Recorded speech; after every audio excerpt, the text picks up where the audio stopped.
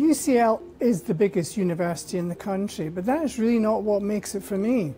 What makes it for me is that I'm surrounded by experts, by leaders in different fields, both with respect to oral health and allied subjects. It's a really interesting place, and you can immerse yourself as much as you wish into the culture.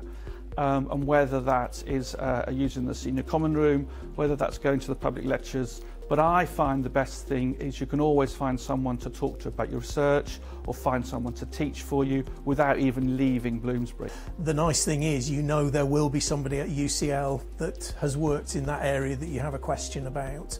And so there is the expertise in terms of the people, but also the resources as well. You know, UCL is very well resourced in terms of equipment. If you're looking to do unusual measurements, there will be those facilities somewhere at UCL and the expertise to help you with that. Your week is so varied. You know, I see children on clinics, I teach and supervise on clinics, I do surgery. I really enjoy it because I get to do what I love doing, I feel really passionate about, but I get to teach it to others.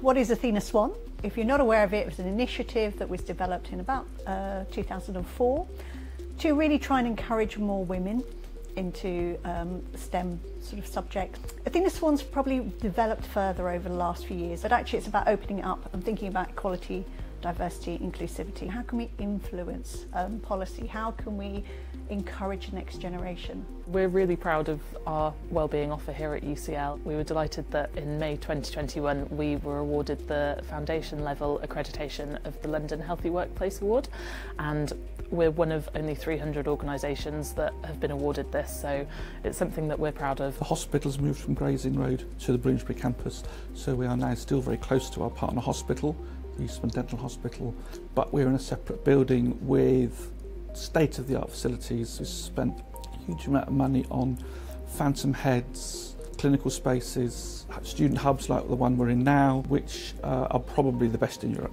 But one of the key things about our clinical skills suite is not just the equipment, it's the people.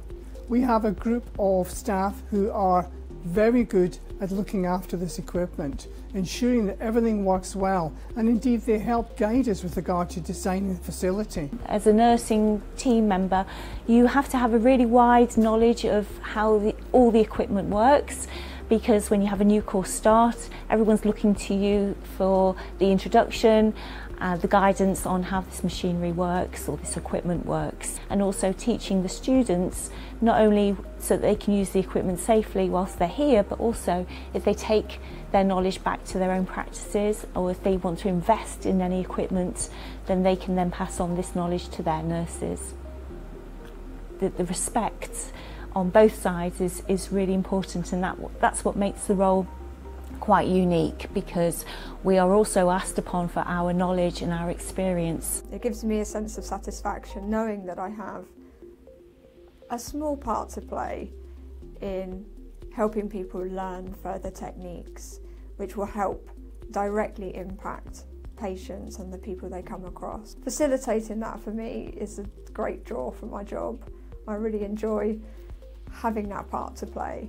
The thing that gives me the greatest fun, you might say, about my job are the people I work with. They come from all over the United Kingdom and indeed all across the globe. And that makes it fun because you get a different perspective on different things that are going on in one's own life and with regards to the job.